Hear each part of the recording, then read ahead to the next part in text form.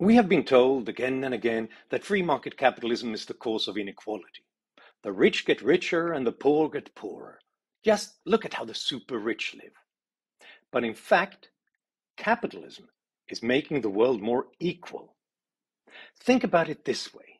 If your ancestors of 200 years ago could see how, say, Bill Gates lived today, what would they be most impressed by?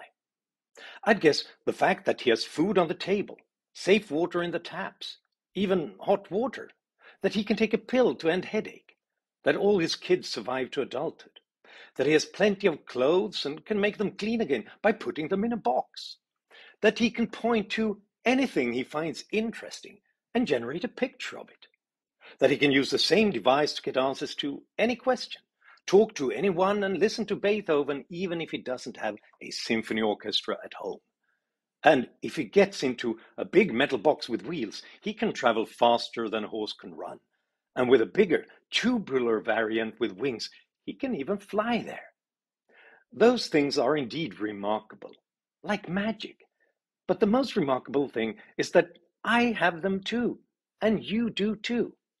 In fact, the distribution of all things that make for a safe, comfortable life is more equal now than they have ever been before. And this is because capitalism constantly pressures businesses to make goods, services, and technologies cheaper and more accessible to more people. Today, Americans below the poverty line are more likely to own dishwashers, washing machines, air conditioners, and televisions, and of course, computers and mobile phones than the average American did in 1970. And look around the world. In recent decades, we have seen the greatest reduction in poverty in world history.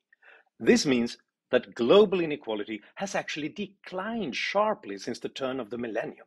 According to some researchers, global inequality declined for the first time in 500 years. It doesn't happen everywhere. Not everyone is getting richer.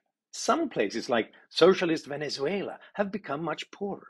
So, in a way, the unequal distribution of wealth is the result of the unequal distribution of capitalism. Those who have it grow rich, those who are denied it stay poor.